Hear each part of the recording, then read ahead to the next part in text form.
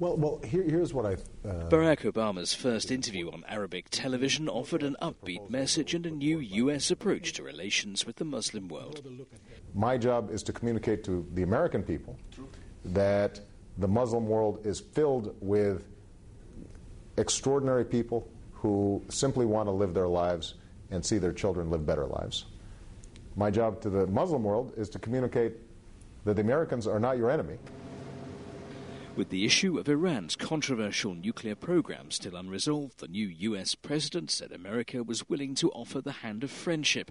Obama said Tehran's alleged pursuit of nuclear weapons, threats to Israel and past support of what he called terrorist organizations were not conducive to regional peace and prosperity. But he says there's now a chance for a new beginning on both sides. If countries like Iran are willing to unclench their fist, they will find an extended hand from us. There's been more bloodshed on the Israeli-Gaza border as Obama's Middle East envoy George Mitchell headed to Egypt to begin his first visit to the region in his new role. An Israeli soldier was reportedly killed and 3 other people wounded in a bomb attack blamed on Palestinian militants.